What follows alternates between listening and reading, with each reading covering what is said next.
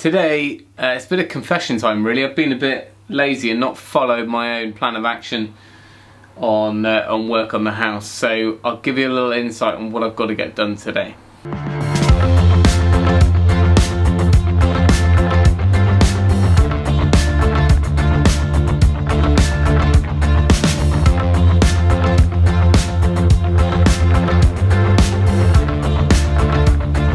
So you might remember the very first video of the year, I think it was, I said it was going to be the year of snag.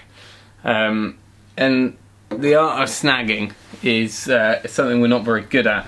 Essentially it just means all the little bits you haven't finished, whether that's scuffed paintwork or little bits of trim, or essentially just finishing rooms. And we're renowned in this house for kind of getting a little bit distracted and moving on to new projects. So I'm going to try and clamp down and finish what I started. First job really is to finish the staircase.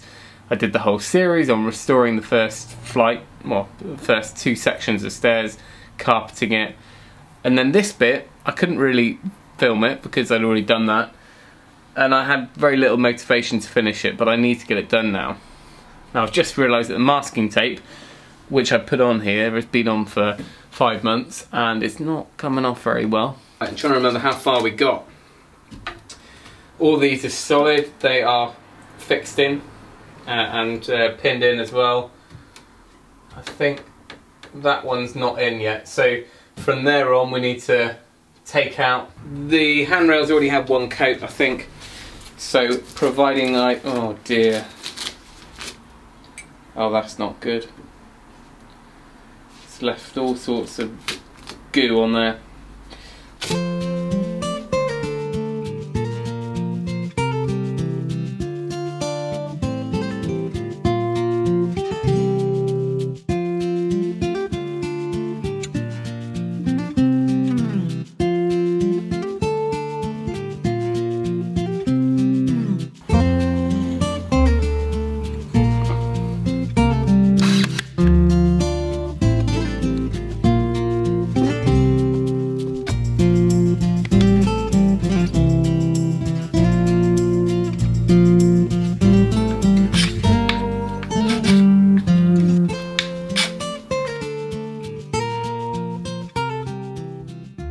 I didn't end up filming too much of that because I just needed to get on and do it.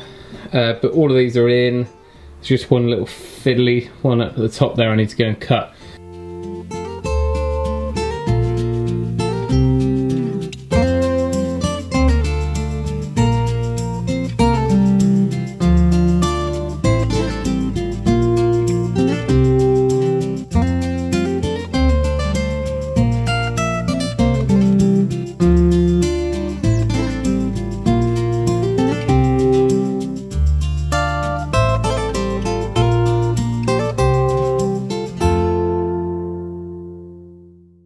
This one is really turning out to be just a drag of a project.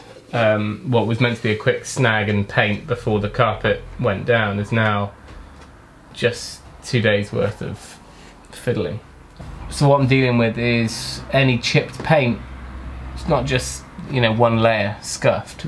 We're talking about a century, over a century of paint jobs. So some of this paint is 6 layers thick maybe, so you get a chip. It's actually quite deep and you need to actually fill and sand, and it's just very time consuming. That said, I don't want it to look too perfect.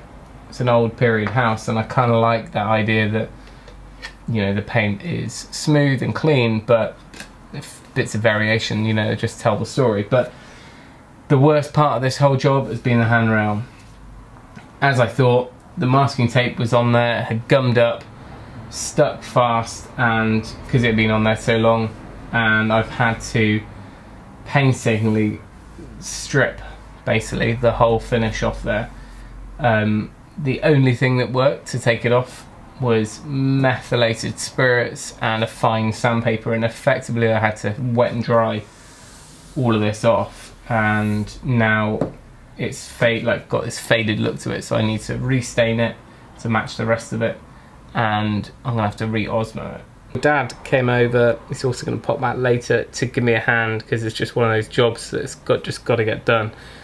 and it's going to be me pulling an all-nighter otherwise. So he's working on some of the paint prep and snagging and caulking and stuff.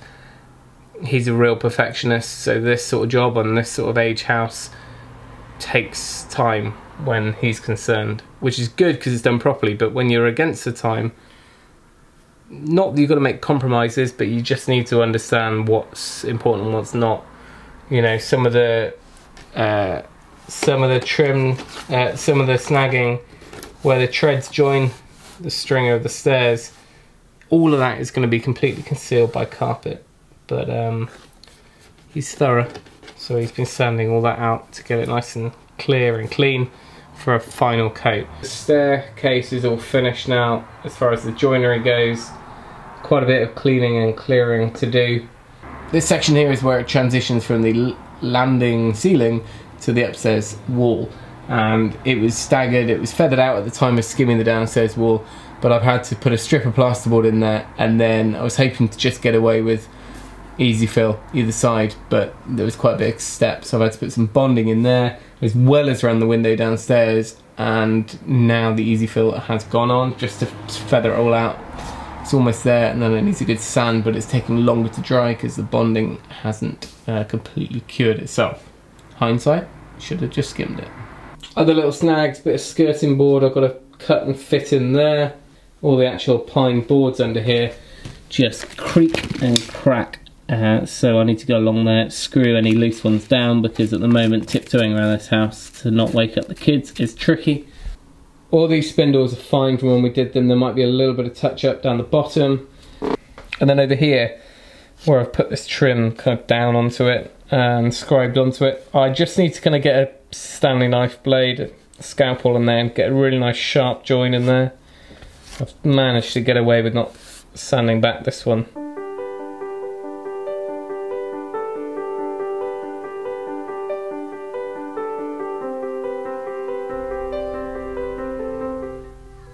Now, I never ever thought I'd be happy to say this, but fortunately the kids were up at 6:30, which gave me a chance to take up the loose floorboards and reattach and screw everything down to get rid of those creaks just before the carpet fitter turned up.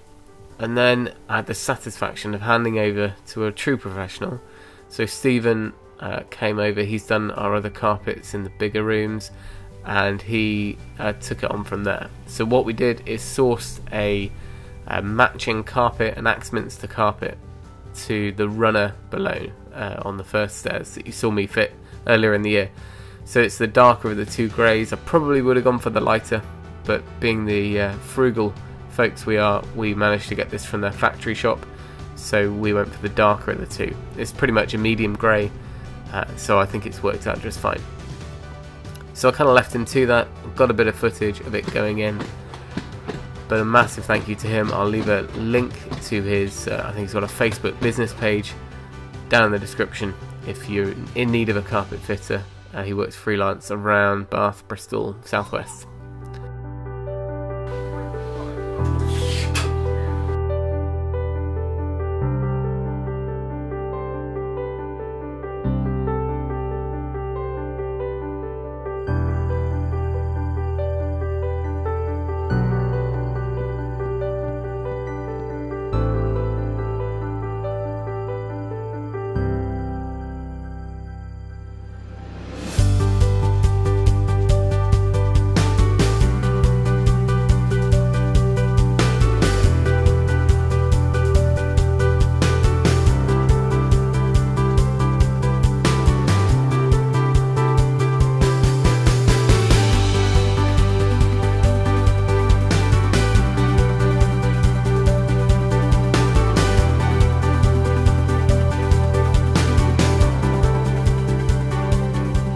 Well, I'm pretty happy with the fact that we are almost there. It's a respectable stage to be at now.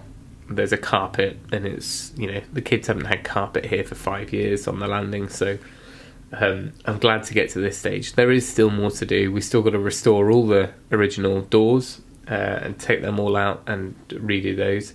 There's things like curtains to finish making, and also right on the top floor there's another newel post and spindles to go in. Just a short section, but that needs to get done.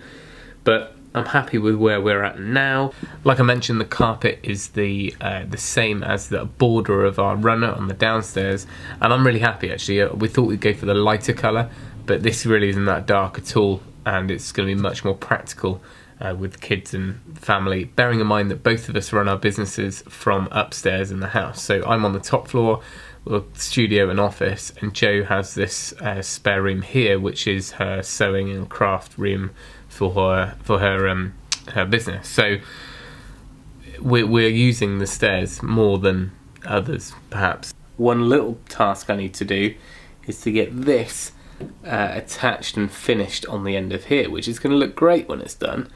Although now there's a post just behind it. I'm kind of working out how I'm going to fix that on there, because it needs to be a hidden fixing and I haven't really got space to get in there with a bolt, but I'm sure we can work something out. And you might have noticed that at the top of the stairs and at the bottom of the stairs, and another one needs to go here, stair gates. Oh, stair gates, well, put it this way, they're never pretty, but I think we can do better than what we've got.